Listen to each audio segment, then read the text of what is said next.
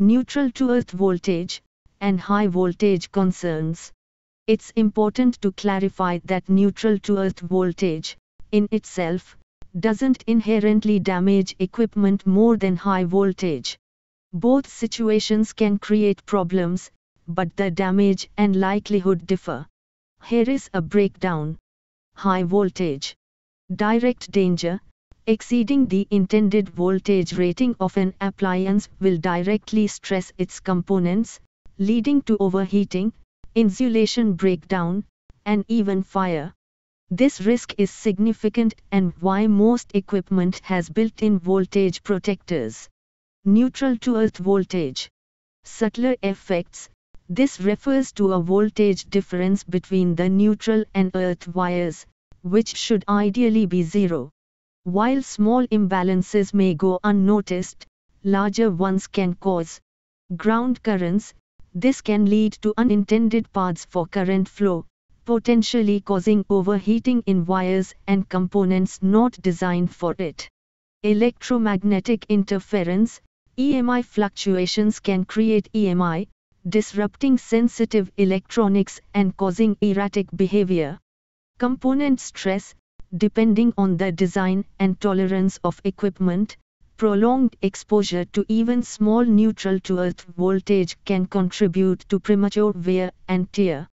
However, it's important to consider the magnitude and context.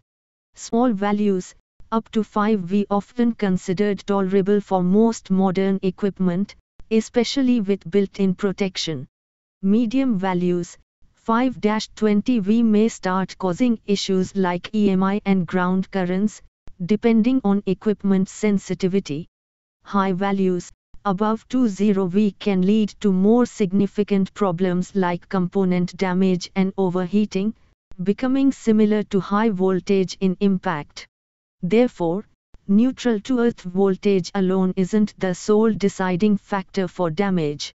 High voltage directly exceeds equipment ratings, while neutral to earth voltage creates other concerns, potentially leading to issues like overheating or component degradation over time. So, what to do? Monitor and investigate. If you suspect high neutral to earth voltage, get it checked by a qualified electrician. Identifying the cause and correcting any underlying issues, e.g., faulty wiring, unbalanced loads, is crucial. Invest in protection. Surge protectors can offer some protection against sudden voltage spikes, but may not address chronic neutral to earth voltage issues. Remember, electrical safety is paramount. If you have any concerns, always consult a qualified electrician for diagnosis and solutions.